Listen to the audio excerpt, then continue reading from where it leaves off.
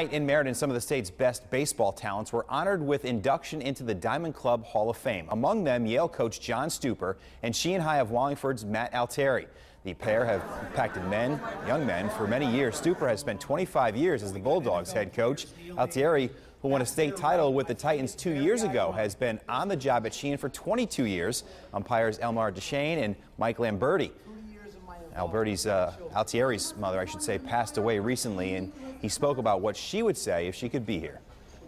My mom was a teacher, and so she would say, speak like a teacher, speak like a coach, and, you know, make the family proud. And that's what I tried to do, is talk about experience as a coach and experience as a teacher, and that's what I tried to do.